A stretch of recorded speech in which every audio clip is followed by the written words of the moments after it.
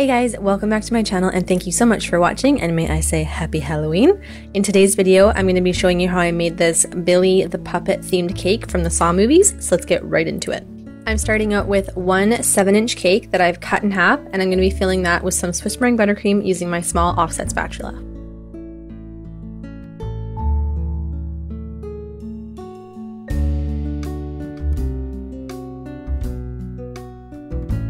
I made a template for myself of this human head shape, so I'm just placing that right on top and just cutting that out with a knife.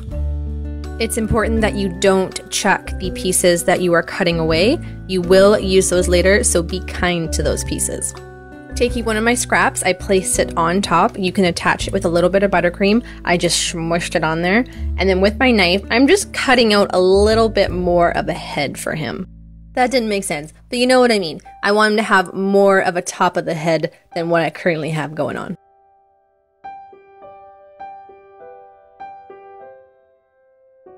Then, using my knife, I'm just going over the edges of the cake and rounding them out.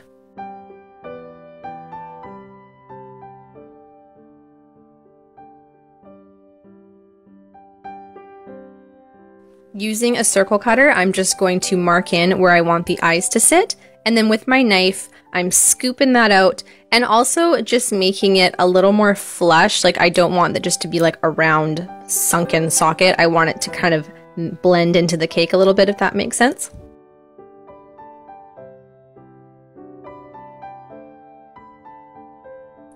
Once the eyes are good, I'm again grabbing my offset spatula and just applying a thin crumb coat on my buttercream all over my cake.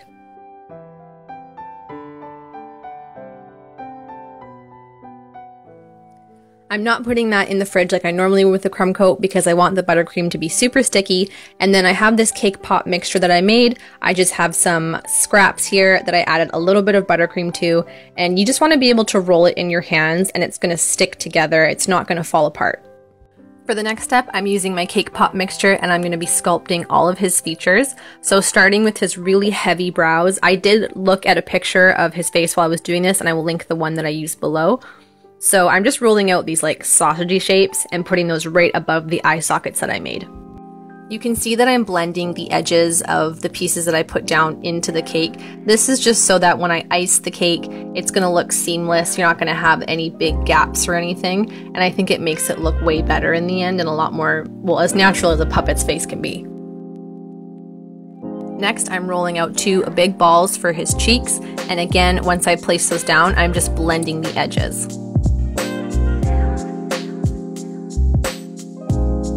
Billy has this great big hooked nose, so I rolled out this teardrop shape, and then once I placed it down, I just kind of sculpted the end to be a little bit pointed, but definitely hooked down. Think Professor Snape from Harry Potter.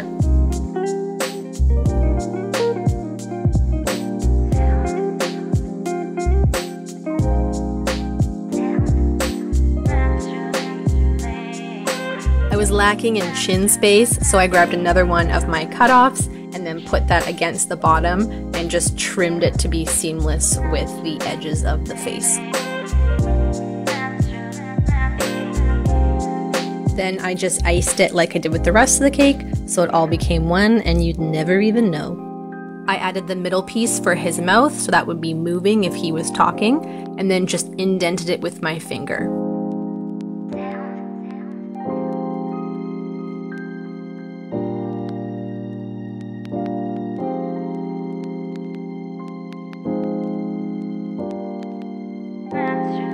I did not blend that middle piece in at all, but the side pieces that I added, I did blend those. It's hard to describe the shapes that I'm making, but hopefully once you look at the picture, you'll see what I'm doing.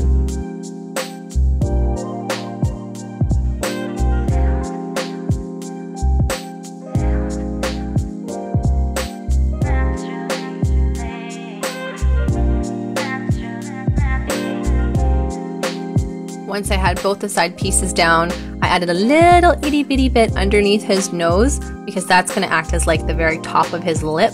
He is severely lacking in a top lip, but it is there, so it is important to add that piece. I I know it can be a bit tricky because the cake is dark to see all of the features that I did, but once I ice it, you will be able to see them better.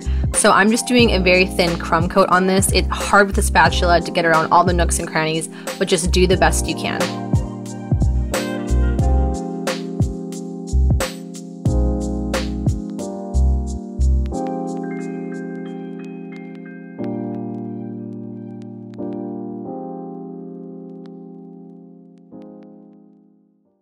So this is what it looked like when it was all crumb coated. I put that in the fridge for about 25 minutes, and then I added another thin layer of buttercream over top of that.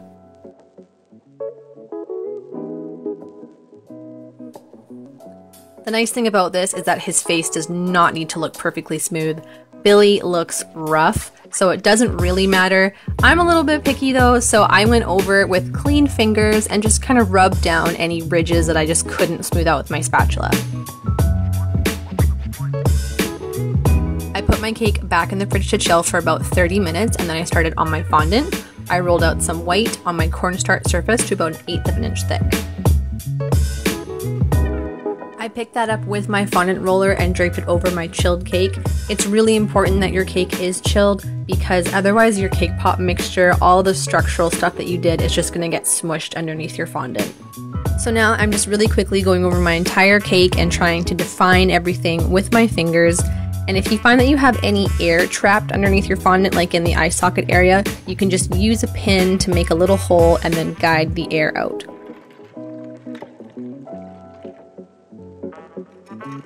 And then I just cut away all the excess at the bottom with my pizza cutter.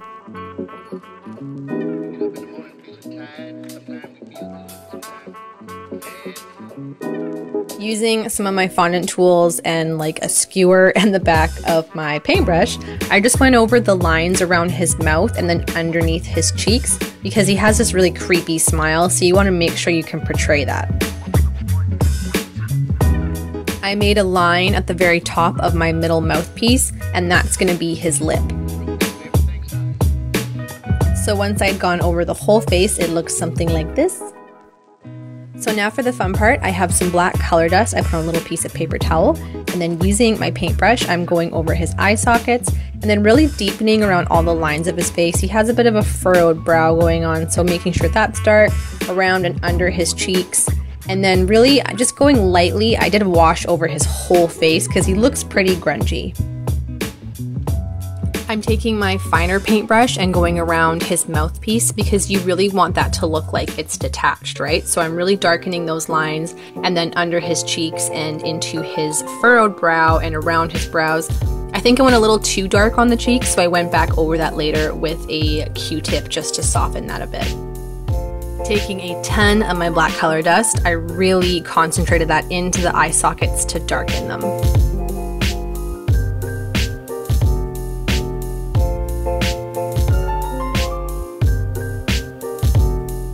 You want to make sure you kind of smudge out the edges, and then taking some black food coloring gel, I really wanted to darken the middle. So I added that in, and I ended up taking it up pretty high. And then once it had dried, I went back over the edges with my black color dust just to make sure I kept that smoky eye look.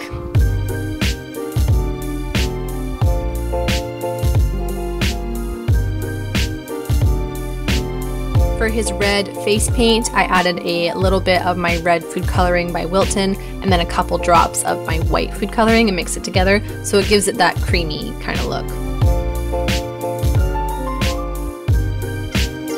I'm rolling out some red fondant and then placing a piece of plastic wrap over top of that and pulling it really tight, and then using the end of my piping tips, I'm cutting out 2 larger and 2 smaller circles, and this just makes them more domed.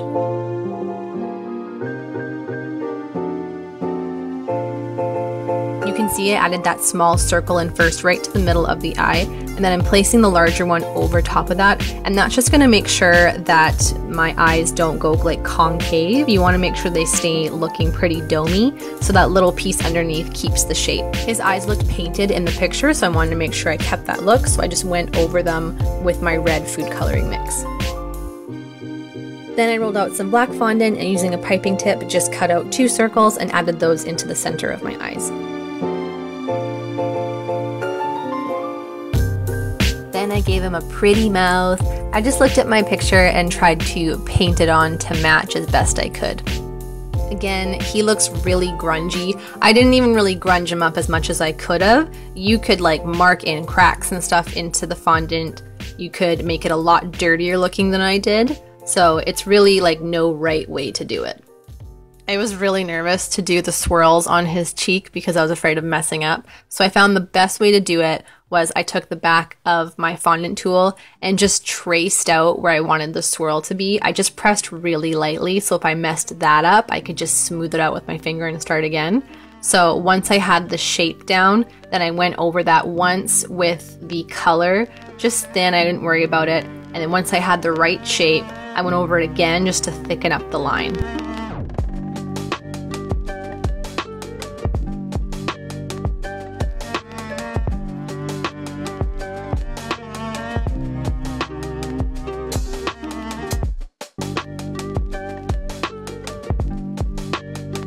For the hair, I just added some black fondant. I rolled it out really long and draped it on either side.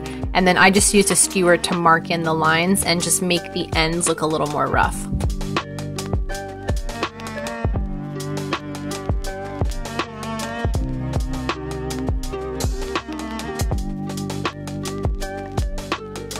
To make his bow tie, I'm rolling out more of my red fondant and then cutting out this rectangle shape. I'm pushing up underneath the fondant in the middle and then pinching that together and then doing the same thing on either side and then just bringing both of the ends into the middle.